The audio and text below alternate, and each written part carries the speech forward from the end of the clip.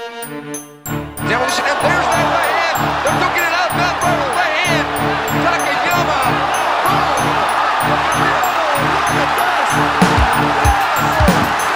Green trunks for the southpaw, the notorious Conor McGregor. Black trunks for the champion, Jose Aldo Jr. Conor relaxed, smiling. Oh! Nate Diaz, he just shook up the world. How's that feel? Hey, I'm not surprised.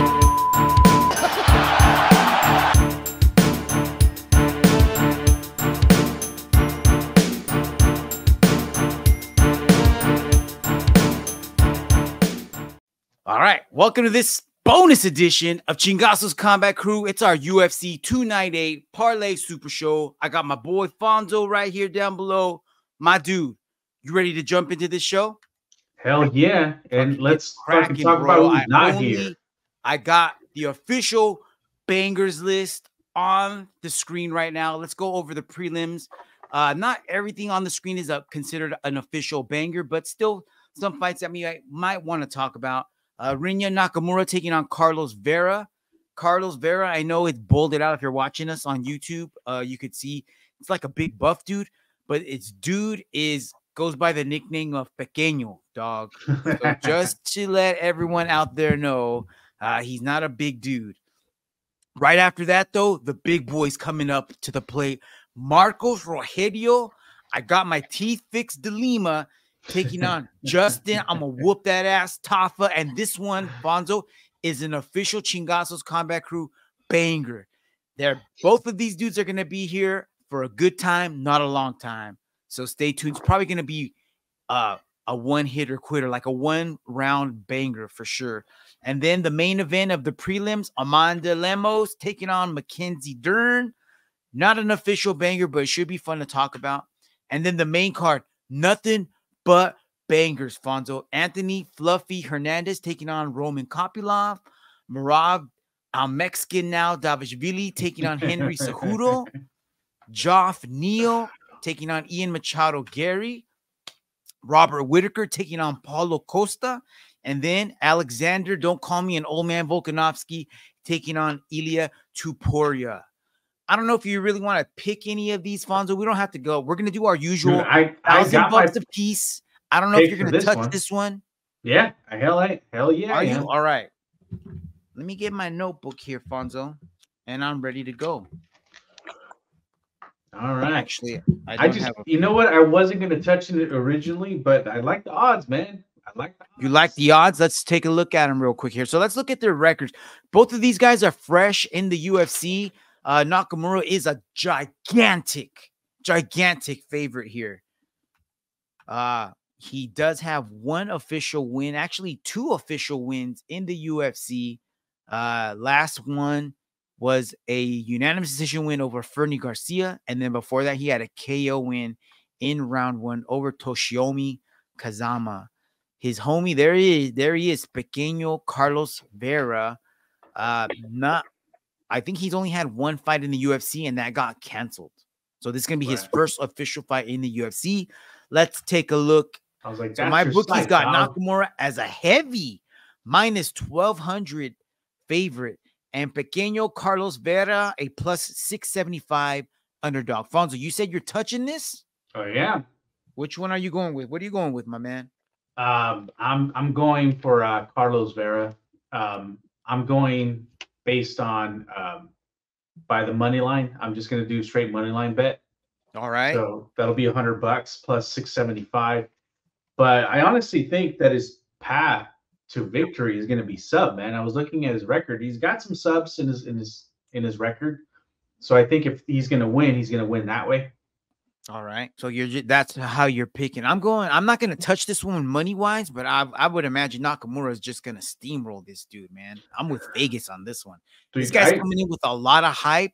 He's supposed to be just like a phenom in Japan, dude. So he's coming in with a lot of heat. Again, not touching it, but I'm taking Nakamura. All right. I'm not betting with my heart, man. I'm just gonna go with what I think Vegas is going with. And I'm going with my mind on this one. I'm not All right, man. We'll Chalk does see. not We'll agree see with if me. that Chalk plays does not if agree that with me. Let me see plays what he's in saying. your Let me favor this see, time. All right, Fonso, take the reins on this one. Introduce. All right. So this time we got Marcos Rogerio de Lima taking on Justin Tafa. 38 tail of tape is 38 years old for Marcos Rogerio de Lima, 30 for Justin Tafa. So Justin Tafa is a younger cat here. They're about the same height, although Justin Tafa does edge out Marcos Rogerio de Lima with a few pounds, and their reach is pretty similar, 75 to 74. Leave Justin Tafa's Peroni situation out of this, Fonso. Just stick to the reach, bro. So yeah, De Lima has a slight advantage in reach, very slight, but I don't think that's going to play a factor in this fight at all. All right, bro. Let's look at their records here. As we said, I might have messed up because this doesn't show his last loss. It got cut off. So I know he fought Derek Lewis last and got his teeth knocked in. And I don't know if that Ben Rothwell fight is the last fight he had prior to that.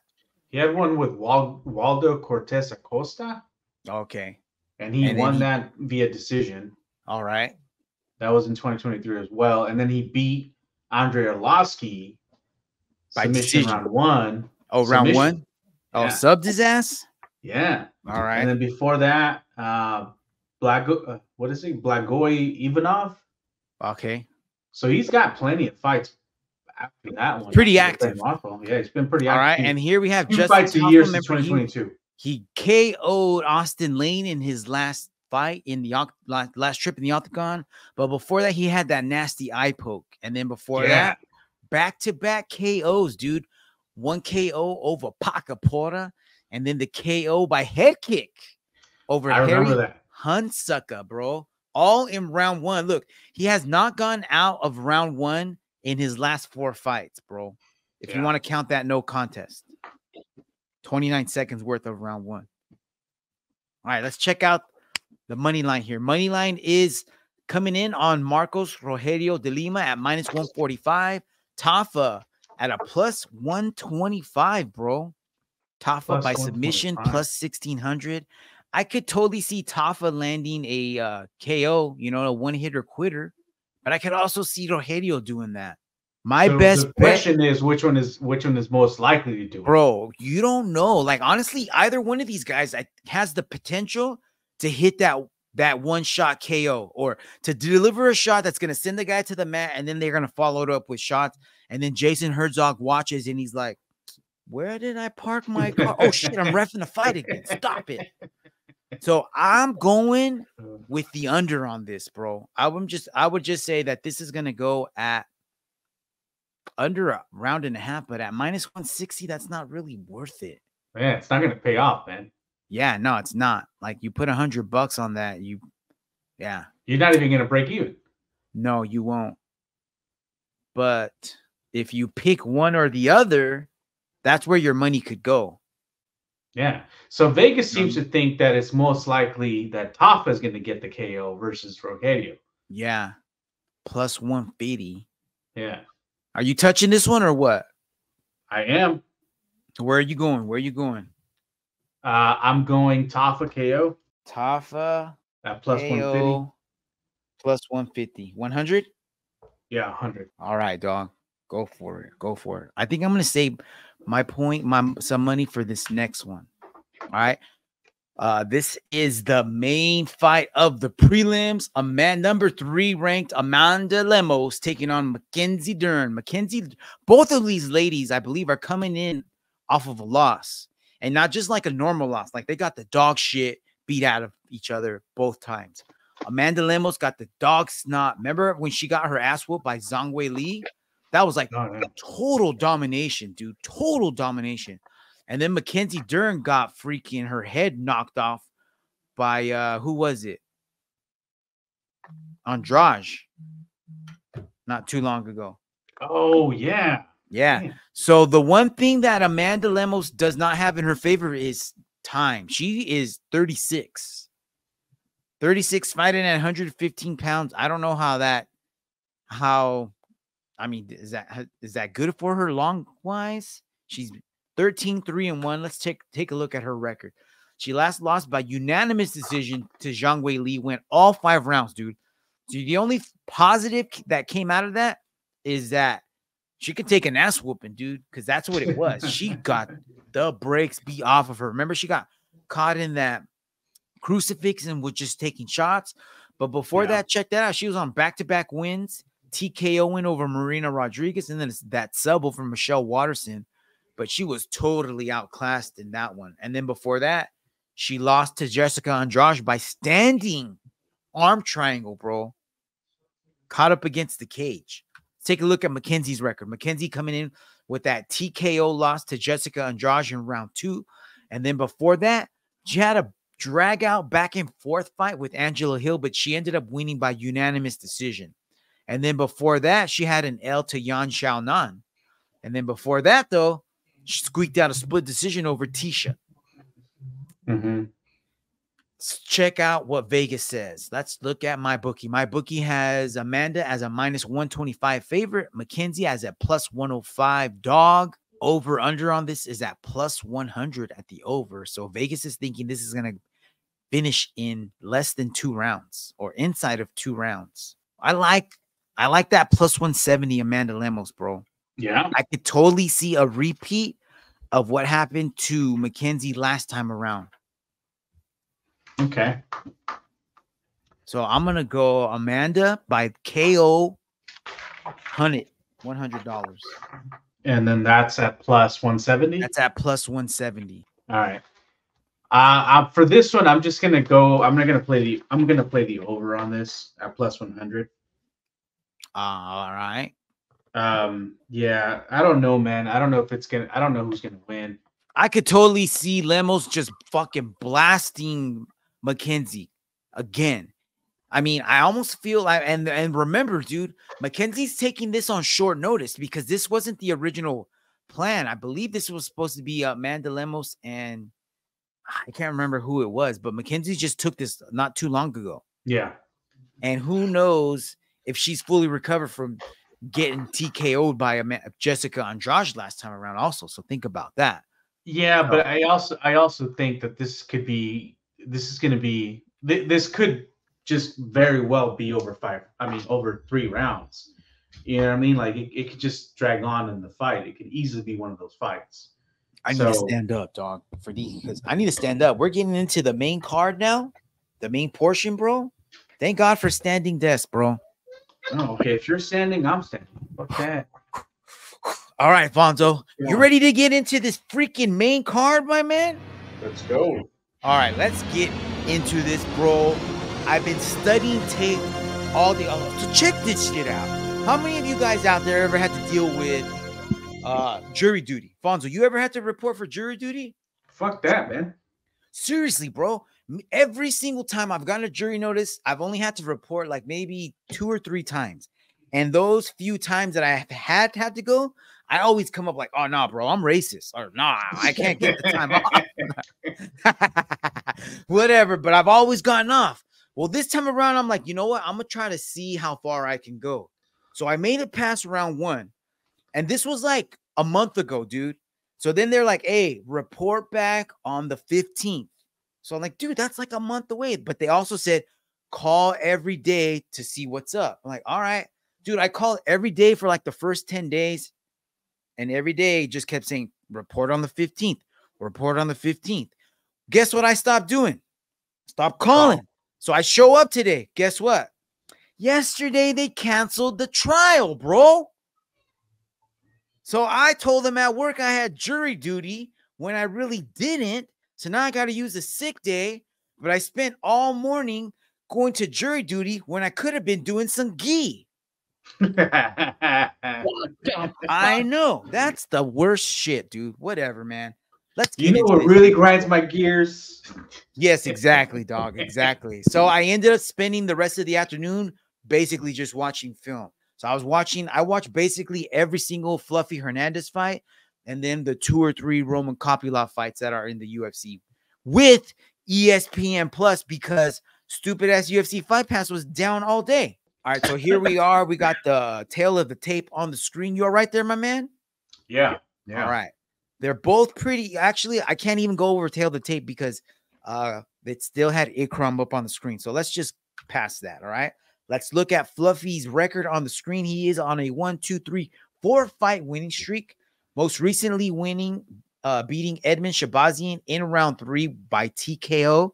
And dude, that was going back and forth, bro, for a little while.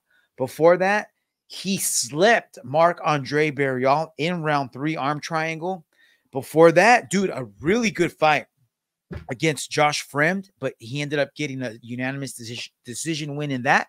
And then the win that almost everybody knows Fluffy for is that Rodolfo Vieira submission win in round 2, submitting a world jiu-jitsu champion, my man. Yeah. All right, let's take a peek at one of my personal favorite fighters, Roman Kopylov. This is the new up-and-comer in the UFC. He's only got 1, 2, 3, 4, 5, 6 fights in the UFC. Started off on a bad start, 2-fight losing streak, but since then, he's rattled off 4 wins in a row, including wins over Alessio De Chirico, Puneli Soriano, Claudio Ribeiro, and Josh Fremd, the same Josh Fremd that Fluffy went 3 rounds with. Kopylov got him out in 2. But he was having trouble with the wrestling a little bit in the first round, dog. So what I did notice with Fluffy's game is he spams takedowns like a MFer, dude. Almost like Khabib style, kind of like he hides his takedowns behind punches. He sets them up pretty clean. There's no long shots from across the cage. Everything is in really close. He likes to pressure people. His one loss, you'll notice, Fonso, his last loss was against Kevin Holland. I watched that, and look, Kevin Holland got him out in round 1, bro. It was quick. Kevin Holland pressured him, dropped him with the knee, and then followed it up with shots. That's the only fight I saw where that's probably just like a poor time takedown that Kevin Holland was able to. Not only that, though, but he allowed Kevin Holland to pressure him. He was like backing up. Okay. And in all the other fights that since then, he's the one taking control, dude. He's the one following his opponent, pressuring him, getting in the face. So when he's in his opponent's face, that's when he has his most success. And like I said, dude, he sets up his takedowns with strikes. He hides the takedown behind a left hand. He loves to throw that left hand and then immediately drop in for a single or a double, a high C. He likes to switch over to single there. He gets you down. Once he gets you down on the ground, though, dude, he's not one of those guys who's looking for position. He is looking to just break you.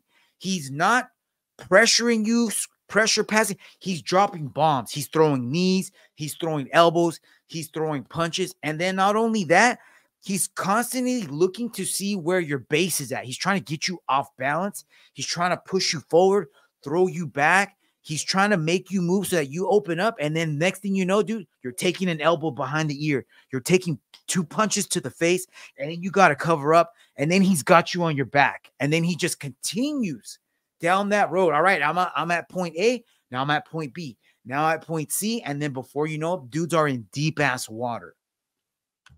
But my boy here, Roman Kopylov, bro, he throws that left hand like a pitcher throwing a fastball down the pipe. He's just constantly winging it out, dude.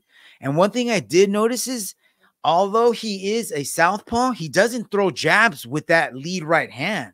He throws like right crosses. And he loves to throw left kicks to the body, dude.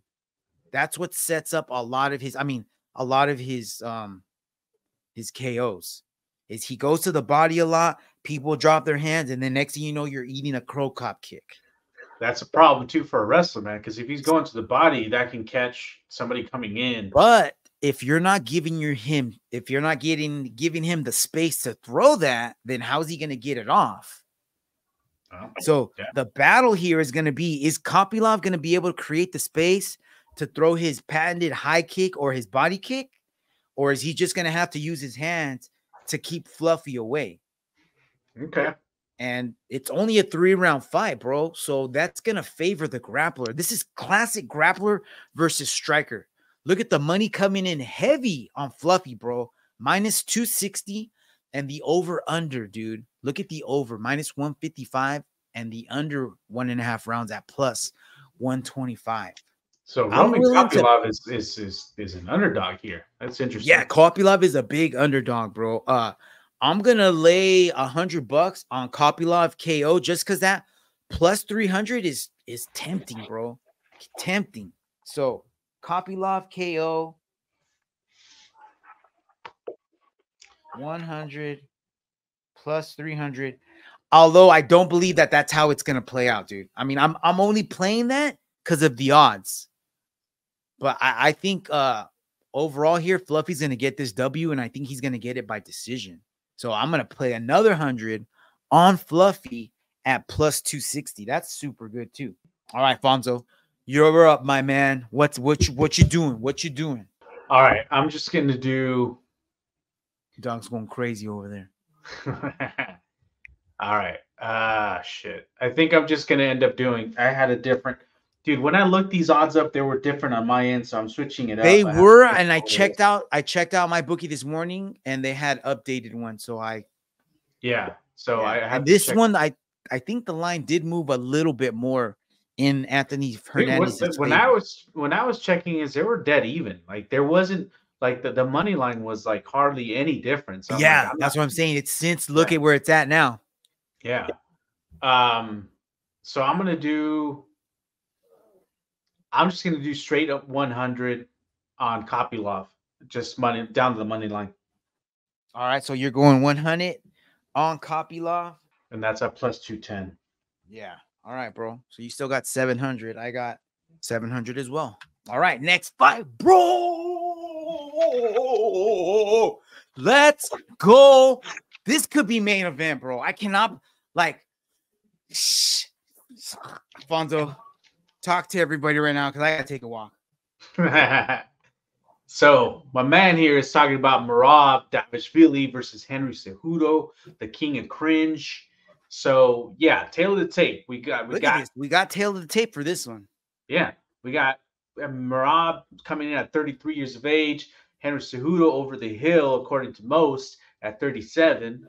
Height advantage goes to Merab. Weight identical. But also Merab has reach advantage 68 inches versus 64 for Henry Cejudo. So what do we got in terms of the records, Frank? All right, here we got Merab on the screen, and Merab has been on a tear going all the way back to 2018, dog. I can't even count that high, so I'm just going to talk about his big wins as of late. His biggest win recently, Piotr Yan last March, a 5-rounder where he just was, I said it earlier, spamming takedowns. Dude, he's just takedown after takedown after takedown after takedown. I think I heard a crazy stat that said he averages like 6-point-something takedowns per fight. Damn. So and normally he's fighting 3 rounds. So over a 3-round fight, he's averaging at a minimum 2 takedowns, sometimes more. Damn. So that means you're getting taken down, then you got to fight to get back up. Then you're getting taken down again, and then exhausting. Yeah, dude, and that's just in the first round. Yeah, dude. But let me go back, man. Let me see if you noticed a pattern real quick. Have you noticed that ever since Merab's got that Edgar haircut, he's been on this tear? Have you noticed? Yes. It's been like Samson, dude. It's just the Edgar cut. That's what's been doing it for him. Dude, and today, and bro, check this out. It's part of the culture. It must be the Edgar Mexican Merab thing, because in the press conference today, he was like, Mexicans, you deserve a better fighter. And then he pulled out something from his pocket and he unfolded it, and it was a Mexican flag, bro. Check out our IG for that. I got a screenshot of it. Chingasos Crew, IG. Check it out. Always, yeah, bro. Yeah, it's Merab Hernandez Dvalishvili, bro. All right, let's take a look at Cousin Ant's boy's record here. Triple cheese, as Cousin Ant likes to refer to him as. Took a layoff, took some time off, and came back and took a 5-round L to Aljamain Sterling, although it was a super close fight. A lot of people thought he pulled it off, but I thought it was a little too much for him to chew. I think he should have taken a warm-up fight, someone maybe like in the 5 to 8 rank range, and then boom, title shot. Or top 5, someone in the top 5, 3 to 5, and then a title shot. Instead of just jumping into the deep water. Might have been too much too soon. And then really, can we even take into account everything before that? Because he took like 3 years off practically. Well, I mean, I think it's still notable, you know what I mean? Like his record. I mean, because look at the people he's beat, you know what I mean? So it does go to show the caliber of fighter he's been. I mean, I would say his most impressive win is the Demetrius Johnson split decision win. I agree. And that was back in 2018, almost 6 years ago, at least 5.5 years. Yeah, but then again, it like I said, man, he's 5.5 years ago. I don't even know if we had PS5, bro.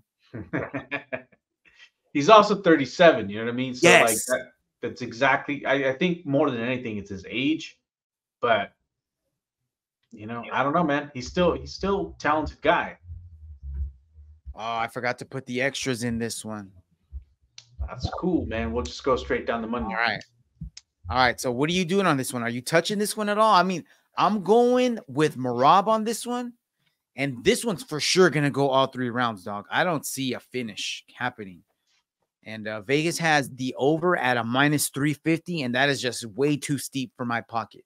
So I'm not touching that. I have Merab winning by decision. Just win. Just putting it on him. So how much are you putting down on that? You going to go 230 for 100, or you're going to go? Damn, you know what? Never mind. I'm not touching this one. Never mind. Yeah, it's like the money line changed because it was less than that. Damn, never mind. Yeah, that -230 is totally like I'm not touching it. You know, just because it's not. I don't think it's really worth it.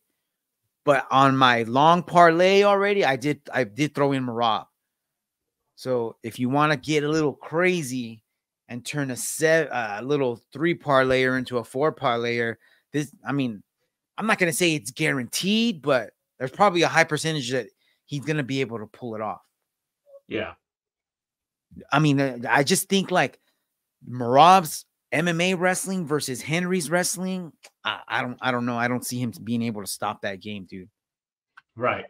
All right, dude. Coco main event. We've been waiting for a minute on this one. Number 8, Geoff Neil taking on number 10, Ian Machado Garry. Tail of the tape on the screen. Geoff Neil, 33 years old. Ian, 26. Geoff Neil, 5'9". I did not know that. I thought he was a little bit taller. Ian Garry, 6'2". And then the reach advantage is pretty even with Geoff at 75 inches and then Ian at 74.5. Geoff Neil, 15-5, and Ian Garry is undefeated at 13-0. Geoff Neil's record is on the screen right now, coming in with an L that he took against Shavkat, dude. Surprisingly, went 3 rounds, just a little into the 3rd round before he got choked out. But up until then, dude, he was fighting off Shavkat's takedowns, exchanging with him, winning some of the exchanges. Actually, I thought, you know, he didn't really get into trouble until Shavkat started grappling with him, and then he really started imposing his will. And then before that, he beat Luque by KO, and then Ponzinibbio by split decision, and then back-to-back losses, dude. Look at that. Took an L to Neil Magny back in 2021. So is that enough time for his game to have changed? Kind of did, no? Yeah, like I think so. Definitely not the same fighter that he was back then, but he still has some of the same pieces. He's still kind of the same, right? Whereas Ian Garry, like, I hate to say it, bro. I want to see him to get his butt whooped, but I don't know. He just keeps leveling up and leveling up and leveling up somehow.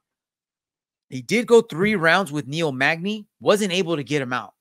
And then before that, got the TKO win over Daniel Rodriguez, and then he's got some other wins over some other people there by finish, you know, but no notable wins there. And you can't really say like, oh yeah, he beat he pieced up Neil Magny, but Neil was never in trouble of being finished in that fight, if I'm not mistaken. I don't remember him being in trouble. Yeah. All right, Fonso. I got my bookies bets on the screen. Check it out. The money is coming in heavy on Ian Garry at minus 230 and Geoff at a big underdog at plus 185, bro. I'm going to play this one for sure, dude. What are you doing? I'm going to hit the under at 100. Okay. That's plus 105. I'm going to hit because I think if Neil is going to win this, it's going to be by finish, dude. He's going to, because he does have that one-shot power. So if he can land a clean shot, I think he can take him out. And I think that $100 is worth the risk for a plus 265 return. Okay. Neil by submission? Nah. Neil by decision? Ooh, man. Plus 700, dude? That's what I'm doing. What the hell? I'm going to do that too. That's what I'm doing. All right. So you're going to go Neil by decision? Yeah. And then I'll do Neil by KO. So Neil by decision, $200 on that. And then $100 on Neil by decision. $200 on what? Neil by decision. And that's plus 260. Plus 700. No, that's plus 700. And then I'm going to do 100 Neil by KO. And that's a plus 265. 265, right. All right, dog. I like it. I like it. So I'm at 1, 2, 3, 4, 5, 6. I got $400 left. What do you got? 2, 3, 4, 5, 6. También. Yep. All right, dude. Co-main event. Robert Whittaker, Paulo Costa. Robert Whittaker coming in with a record of 25-7. Paulo Costa 14-2. They're pretty much even in age. Robert Whittaker 33. Paulo Costa 32. They're about the same height, same weight, and even the reach is not that much of a difference. Robert Whittaker got that 73.5-inch reach, and Costa 72-inch. Bobby Knuckles coming in with that last L against DDP where he got the break speed out of him for 2 rounds, dude. Then before that, he had a unanimous decision 3-round war with Vittori. It was just a takedown war, dude. Then before that, 5-round war with Izzy where he just got outclassed. But then before that, he was on a 1-2-3 fight winning streak dating back to 2020 with wins over Kelvin, Jared Cannonier, and Darren Till. So of those 3 wins that Jared Cannonier won, looking pretty good. Then that was a unanimous decision win. Our boy Paulo has not fought since August of 2022, where he had a 3-round war with Luke Rockhold, dude. I don't know if you remember that one, but it was pretty uneventful. I think they were fighting in Utah, so they got gassed out pretty fast because of the elevation. Oh, that's right. He did win. He did win that one. And then before that, he had back-to-back L's. One over Marvin Vittori, 5-round unanimous decision loss. And then when he literally got spanked by Izzy back in 2020. Is that when he booty bumped him? Yes. Got booty bumped. Took his virginity. Messed up, man. Dude, check it out. Paulo's been in this UFC for a while, man. He's got a win over Johnny Hendricks there. All right, man. Here's the money line. Money is coming in at Robert Whittaker at minus 240 and Paulo Costa, a big underdog at plus 190. All right. What are you thinking on this one, dog? I'm going to lay 100 on Whittaker by decision at plus 105. That's a good bet. You know what? I'm going to split my bets. Go for it. I was going to just do one. I'm going to do 100 by KO at plus 260 and then 100 by decision for Bobby Knuckles. All right, say that first one again. $100 on who? Bobby Knuckles by KO. That's plus 260. 260. All right, and then what else were you gonna do? 100 by decision. Bobby Knuckles plus 105. All right, bro. I got 300 left. I don't know if I really want to put Whittaker by sub. No, Costa by KO. Nah. Whittaker by KO. That one could totally happen. Yeah. I'm gonna save my 3 for over here. All right, you got 200 left? Yep. All right, I got 3. Main event time, Fonso. Main event. Bruce Buffer, get us there, bro. Get us to the gate. Here we are. Alexander Volkanovski taking on up-and-coming phenom Ilia Topuria, El Matador. Alex Volkanovski, 26-3. Ilia Topuria, 14-0. big age difference here, Fonso. 35 versus 27. Is the 35 drought going to continue here? They're about the same height, same weight, obviously, and the reach isn't that much different. Volkanovski does have a slight reach advantage, 71.5 versus 69. 69er, bro. Let's look at Volkanovski's record on the screen coming in with that last loss by Islam. Remember, he got knocked out in the first round, and everyone's wondering if the cobwebs have been cleared. Where is his mind at? And then before that, though, man, he beat the dog snot out of Yair Rodriguez, who's a striking sniper, dude. Kicks, elbows, punches from everywhere. Went 3 rounds with him and was never, ever in trouble. Before that 5-round war with Islam when he had a full camp to prepare. And then before that, dude, it's a who's who of killers, and he took them all out. TKO, mostly by decision, but he does have some finishes. Chan Sung Jung, Yair Rodriguez, Chad Mendez. Yep. And then Topuria, man. Topuria has not been in the UFC for very long, but he is undefeated. So he's finished. He's beat everybody, and he's almost finished everybody except for the first time in the UFC and his last fight in the UFC. So his last last trip into the octagon was against Josh Emmett on UFC on ABC, where he just demolished Josh Emmett. Yeah. The only thing, man, is if you look at it, this is going to be his toughest challenge. You know what I mean? Definitely, like, dude. Yeah, like this is going to be the real test. As a matter of fact, I honestly would have liked to see him take on somebody else. Like I would have liked to have seen him fight Yair or Max. Right, that's what I'm saying. Before he takes on Volk, because then that would have answered more questions before this fight. But I'm not mad at it. I think, you know, I mean, does he definitely not? This is a fun fight, dude. Sure. This is gonna be a badass fight. So let's see where all the money is going on this. So you see that it's slightly coming in on Volkanovski at -125. Topuria slight underdog at +105. Bro, I'm gonna lay all my 300 here on Volk by decision. Volk by decision. What is that? 200 plus 200. That's a smart one. I don't see a finish here, actually. What do I have left? I got 1, 2, 3, 4, 5. Okay. I think I'm gonna go 200 on Alex by decision, and I'll sprinkle 100 on Topuria. Topuria by what? By decision también. That's plus 400. That's a good. Yeah. That's a good chance right there. I don't know, man. All right. I'm not going to change my bet. I'm going to leave it the way it is. I'm going to do 200 on Volk by KO. At plus 260. So you're going, say that one more time, dog.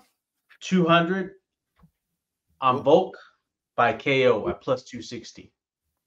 200 Volk KO plus 260. Dude, that's what's up. That's it. That's my house. All right. Well, that's it, dude. I was just thinking, dude, like, you're right, dude. Topuria has never faced an opponent like Volkanovski. Someone who's, and then, dude, not only is Topuria fighting Volkanovski, it's Tupuria's coach versus Volkanovski's coach. You know what I mean? Like, which coach is able to come up with a game plan that is going to better use their fighters' tools to their advantage? And who's been there more? Who's been there longer? You know what I mean? And then not only that, dude, I think that strength and size is really going to play a key factor in this. Tupuria's fucking strong and he's young, dude. Volkanovski used to weigh plus 200 pounds. He's got that frame still. He's just a little bit smaller. So I'm really interested to see what this fight is going to look like when they're clenched up, when they're up against the cage, when someone's got an over-under, and where is it going to go from there? You know what I mean? How easily is Topuria going to be able to get Volk off of him? Because he also needs to throw his punches. You know what I mean? Yeah. And one thing that I did notice that Topuria likes to do is he likes to go to the body with the left, and then he likes to follow it up with the right hand over the top, because people will be squared up, but he just finds that gap, dude. He goes to the body. What's going to happen to your guard? It's going to come down. As soon as he knows that, then he goes up to the top right away. But one thing that I did notice is every time he went to that, because he does it, he's done it more than once, dude. He finished Jai Herbert like that. I think he did that to Bryce before he dropped him. And then he was hitting Josh Emmett with that like all night long. But all those guys just stood right in front of him, dude. Like they don't have that movement that Volk is constantly cutting angles and moving around. Right. Switching stances, going back and forth, you know. So I don't know. And even in the fight with Josh Emmett, Josh Emmett's corner was able to see that Topuria can only punch in a certain stance. So they kept telling him, I heard it, but I don't remember what it was. But they kept saying like, hey, go to your whatever, make him reset. I just say he said, go to your right. Go to your right, make him reset. Because when he would go that way, he couldn't adjust his power that way or something. So he had to try to get Emmett back into a spot where he could use his power again. So it's not automatic all the time, and it's not fluid. He's not able to throw those punches in any stance that he's at. Right. And then earlier, dude, today in the press conference, like Topuria just went full on heel, bro. Like telling the crowd to shut the fuck up, telling everybody you're gonna like me tomorrow. You'll fuck on Saturday. You're gonna see. I don't give a fuck, dude. He even went as far as pulling a fucking copycat Conor McGregor and snagged Volkanovski's belt. Oh shit. Yeah. So he went all in like that, bro. So I can't wait for Saturday, man. It cannot get here soon enough, my dude. It'll be fun, man. And, you know, the only thing I want to add to that is, did you see Volk's post? Like, and this is the thing, man. I love Volk for the same reasons, man. Like, you know, like the fact that he went on and did the whole thing where he's old and shit. Dude, he showed up to the press conference like that. Yeah. But no, Topuria was talking. He pretended to fall asleep. He also shared this story where he was like, his daughter was talking to him about like, hey, Dad, what if there's a robber that breaks into our house? And he's like, what are you talking about? He goes, I'm the world champ. I'll take care of it. And he goes, no. What if they break in and they try to harm me? And they're like, no, I got it. Don't worry about it. No, I'm world champ. And he goes, well, what if the robber is Islam Makhachev? Wah, wah. What? That's just hilarious, man. Cold game. Even she knows who the real boogeyman is. Exactly. But it ain't Ilia, bro. Nah, or it could be, man. We'll see. Have to wait on Saturday, man. So after this hits, while everyone's listening or watching this, one more sleep. Fonso, closing comments, my dude? Excited, man. Can't wait. We'll see what the results are. All right, y'all. Thank you for tuning in. Thank you for watching. Let us know what your picks are. Get in that what's that app we use again, dog? I always Verdict. Verdict. 3, 2.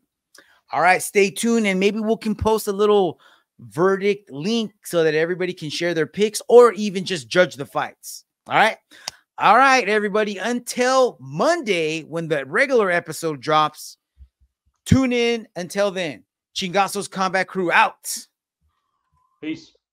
Peace.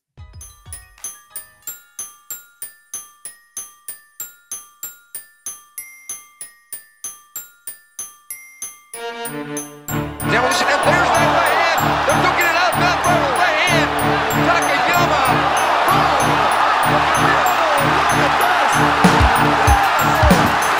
Green trunks for the southpaw, the notorious Conor McGregor. Black trunks for the champion, Jose Aldo Jr. Relax, smiling. Oh! Nate Diaz, he just shook up the world. How's that feel? Hey, I'm not surprised.